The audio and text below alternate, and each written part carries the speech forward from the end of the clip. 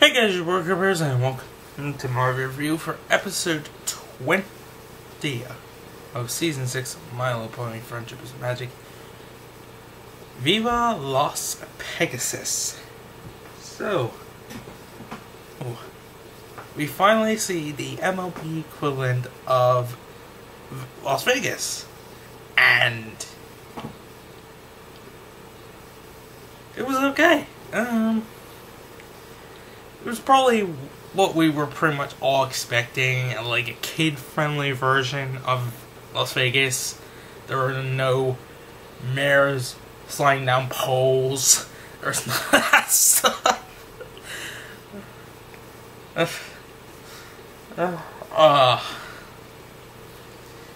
If only this show was aimed at was actually aimed at an older audience. It has us older fans, but it doesn't aim at us. It's a kids show.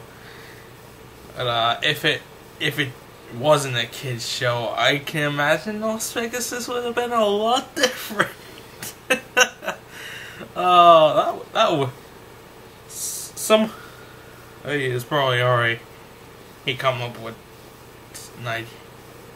some form of idea like that, but that's not for me to judge. Let's get into the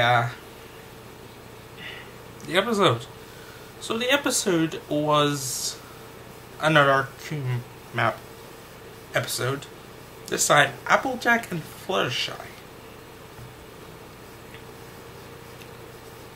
The second episode to mainly focus around these two, if you count Bats as the first. Excuse me.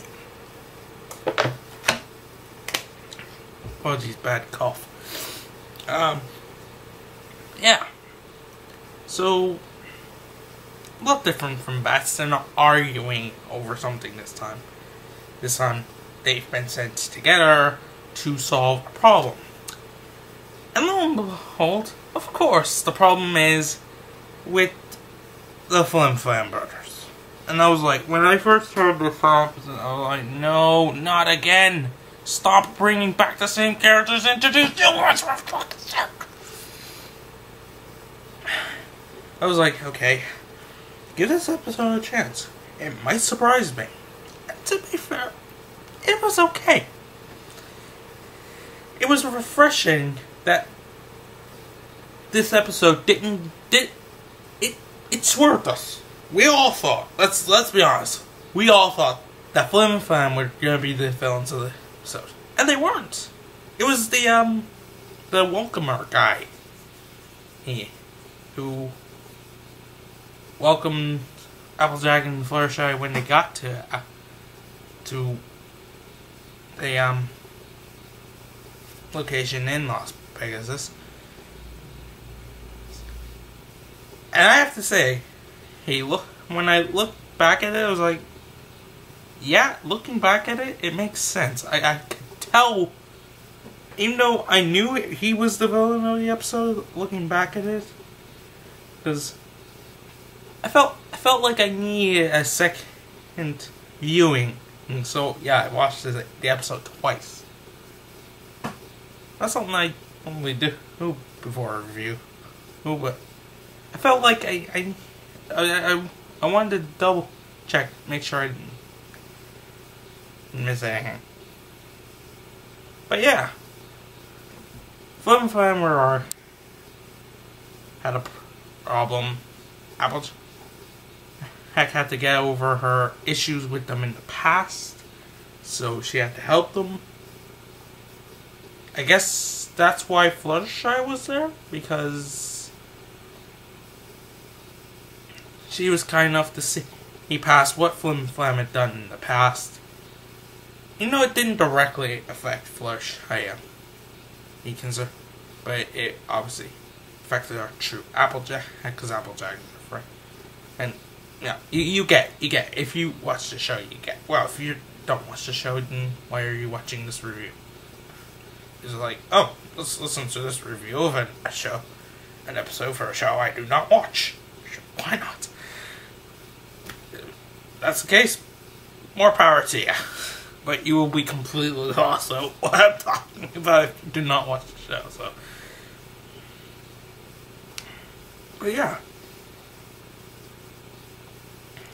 Upon second viewing, as I was focusing more on the guy who turned out to be the villain, because I was like looking for something that tipped me off. It was just his mannerism that did. It did.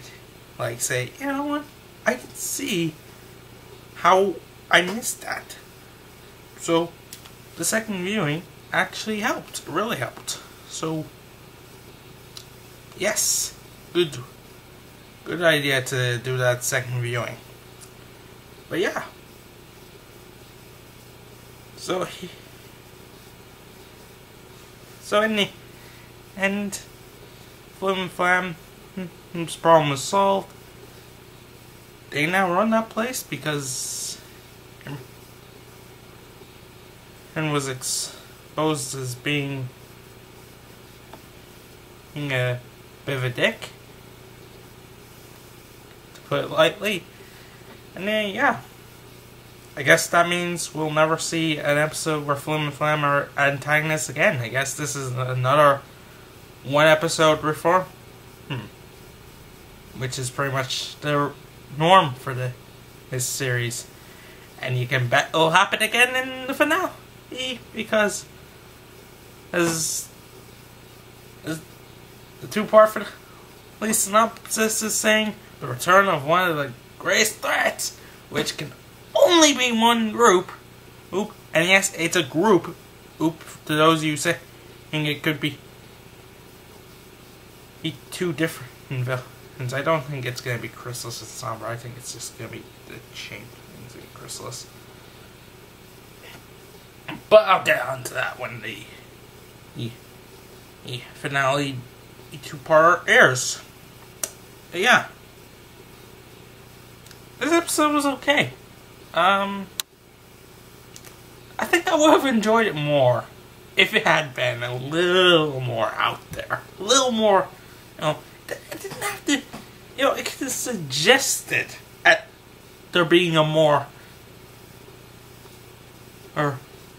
adult version of the city, like maybe maybe Fluttershy could have saw us and said, "Mares, mares, mares." And she'd be like, "What the hell does that mean?" It's just a club for us mares. So she wouldn't be freaking like, she probably wouldn't go in there because she wouldn't know what it is, but she'd be confused why the name was just something like that would have been a little more interesting. But this episode isn't a bad one. The one episode reform is dull and tedious and repetitive, but what can you do? All in all, I'm giving this episode 6.5. I was gonna give it 7, but upon second viewing, I was like, would I watch this again? Maybe, but not for the Reformation. The Reformation. Every Reformation is like a down for me. It's like a negative for the episode. It was okay for Discord, but because he's actually done shit since he's been reformed. What have the others done since they've been reformed? Trixie tried to steal Star and he purely to get back at Twilight. Such a good guy behavior. Yeah, that's such a good guy behavior. Wrong. Diamond Tiara hasn't done anything anything noteworthy. I mean, she seems to be acting a lot nicer since she stopped being a bitch. But considering she was bullying the CMC for fucking 5 seasons, and she is not allowed to be reformed. And anyone who's accepting her reform, you're enabling her.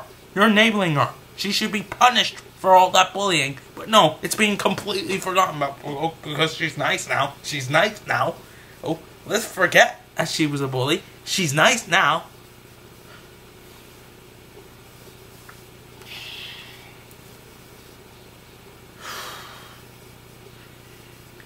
And Flim and Flam is the same. They've done bad things in the past. And while this episode was okay. The reformation again is not something I don't want to constantly see the bad guys reformed.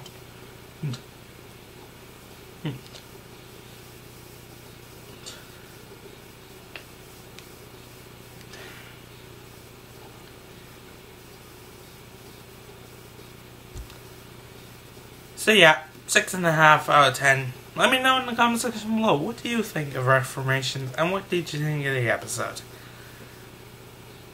Until next time, thanks for watching, I'm Joy, and I hope you all have a very, very nice day. Peace.